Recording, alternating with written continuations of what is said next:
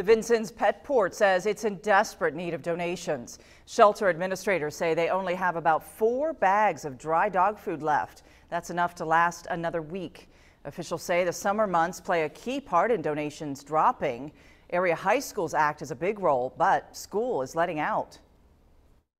We had a lot of food drives in school over the wintertime, and that carried us through a long way. And it's summertime, so we're not having as many food drives.